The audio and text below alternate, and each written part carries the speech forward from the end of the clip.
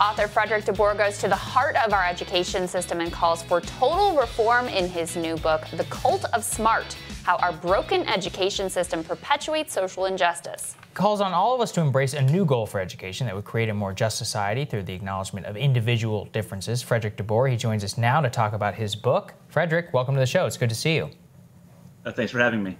So tell us about the thesis of the book for The Cult of Smart. What is the fundamental change that you're advocating for that could, in your view, improve education?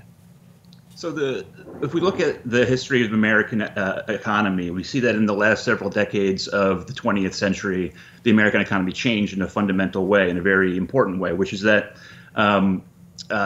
the job market for people who did not have an education collapsed. So previously in this country, you could famously get a job at the factory at the edge of town, and that would supply you with enough money that you could own your own home, own a car, raise kids, etc.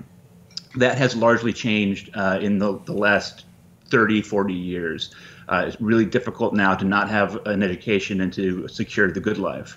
So the policy apparatus did what the policy apparatus does, which is that rather than looking at some kind of structural change in terms of the government's relationship to its people, rather than creating a more redistributive social welfare state, we said, we'll just send everyone to college.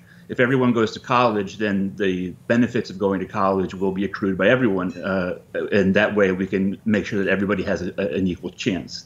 There's two problems with that idea.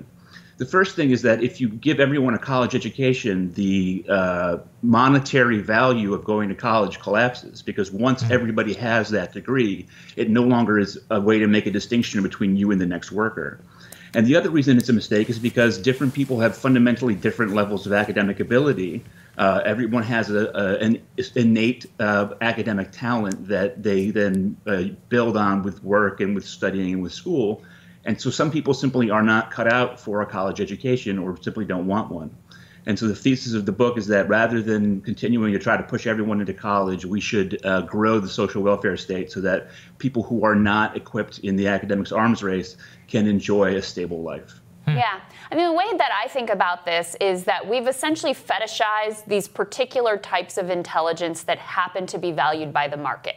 And then we feed this idea that, you know, that ridiculous notions like the skills gap, or if we just all had a college education, this idea that we could all succeed, when first of all, there aren't enough of those jobs for everybody anyway. And second of all, people have different aptitudes in different areas.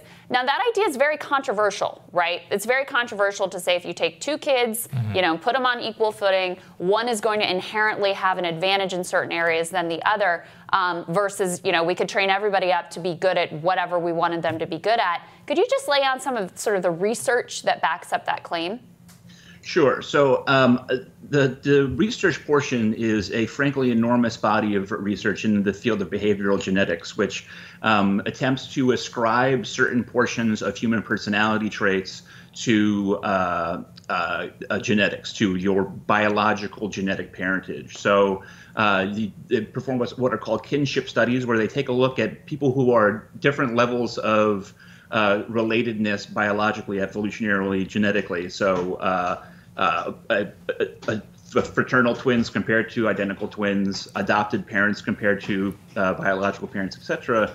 And you say, can we use this information to make predictions about how well people will match in terms of their academic abilities? And it turns out that, in fact, the more genetically similar people are, the more likely they are to share in academic outcomes, in things such as IQ tests or on the number of years of school that they complete.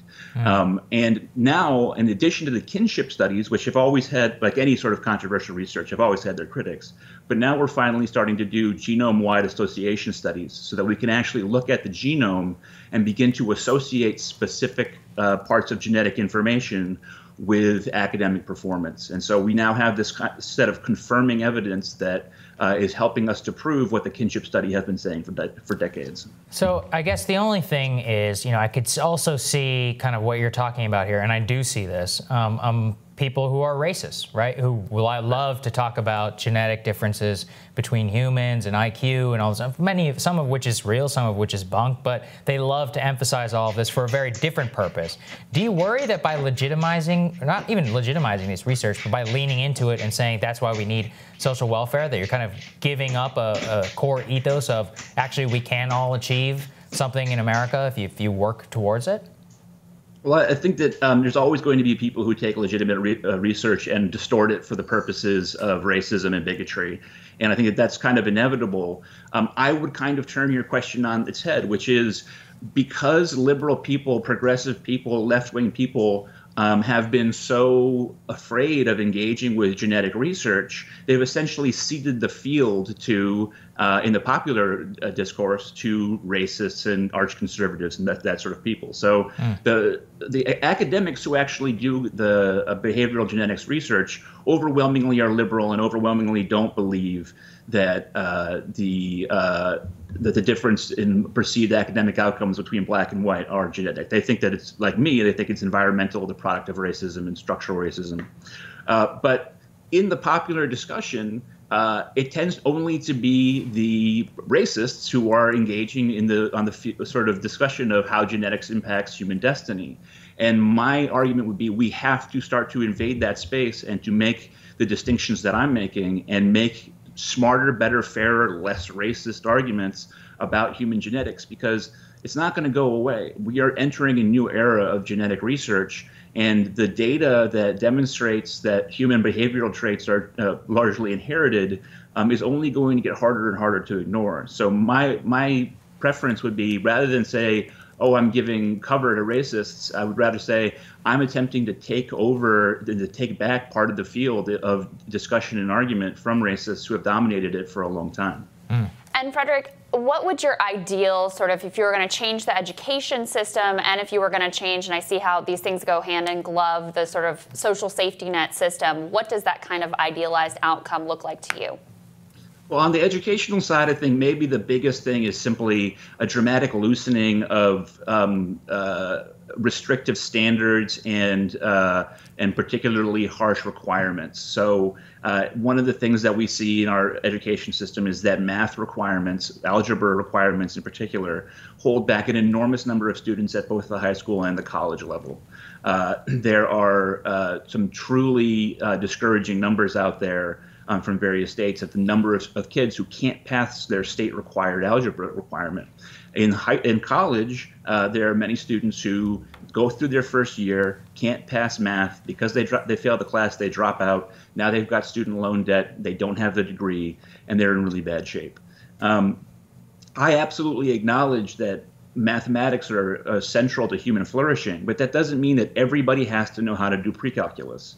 And if we acknowledge that different students are different people and have different strengths and abilities, then to me, it makes the most sense to widen the field, to make it a broader set of things and options that people could choose. So, for example, substituting a statistics class for an algebra class, I think, is a great idea because it still involves quantitative literacy. It'll help make people better citizens, and they'll still be able to engage with math in a level that might be easier for them to handle.